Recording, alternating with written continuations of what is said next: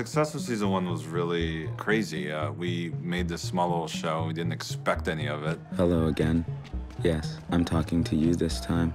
We're just so happy that audiences have responded the way they have, and our fan base has grown the way that it has. We're thrilled. Rami's performance just really pulls people in. It's also certainly a subject matter that has become more and more relevant as the year has gone on. The FBI has 3 million of you innocent citizens under surveillance for no reason.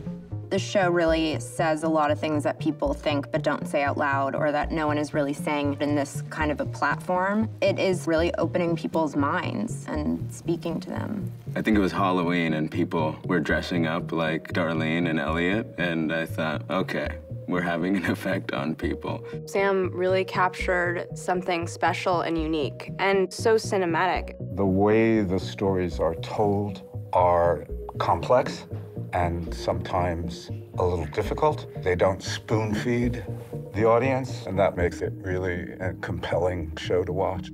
We're on the other side of something we never signed up for. Very quiet, please. Ready, and action. Maxine, my dog, she got pretty frail pretty quick. Fell over a few times.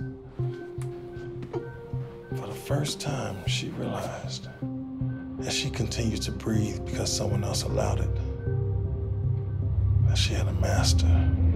Going into the second season, I felt quite a bit of pressure, but having Sam Esmail there every day, directing every episode, just leading us down his path, it fills you with a sense of calm, and that's someone you can trust. What's the prognosis, Doc? Block shooting, the way we have to shoot in order for him to do that, has been challenging, but having Sam there makes up for it, because I know he has the whole picture in his mind. All right, let's shoot.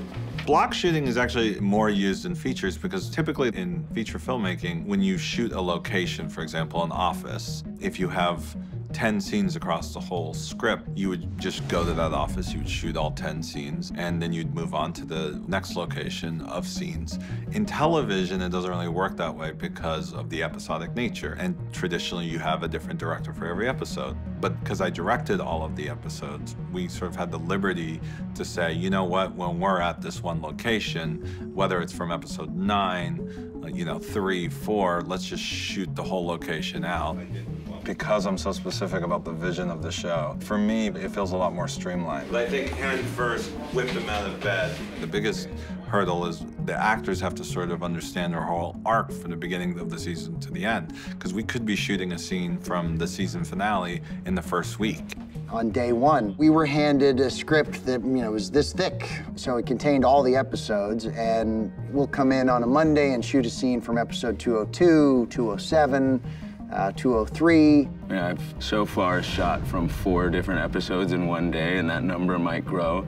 And I would not want to do that with anybody but Sam. Sure. I mean, is it better if they're both on this side so they can just go straight out? Sure, I'm fine with that too. We're kind of looking at this as one big 10-hour movie, so it requires one guy to sort of put all of that together.